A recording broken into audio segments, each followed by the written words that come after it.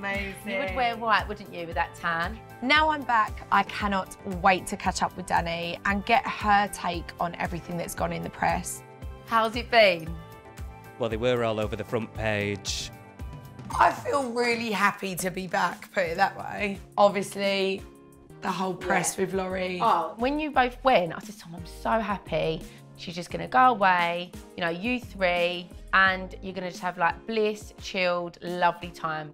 And then I see that, and I was just like, what is the chances of that happening? I'm used to this sort of press. It's about how you manage it, how you deal with it, and I just want to move on from it now. How did he react when he first see it? He was so stressed more about me. Like I said, I don't condone it, but that's in his past. I'm not here to judge his past. He's never judged mine.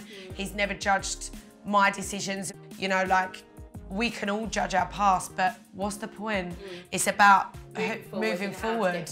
Do you feel like it's brought you closer? Do you feel like you're now like this team? Exactly that. Like, we haven't had a test yet. Like, everything was blissfully happy in the honeymoon. It did put a strain, not gonna lie.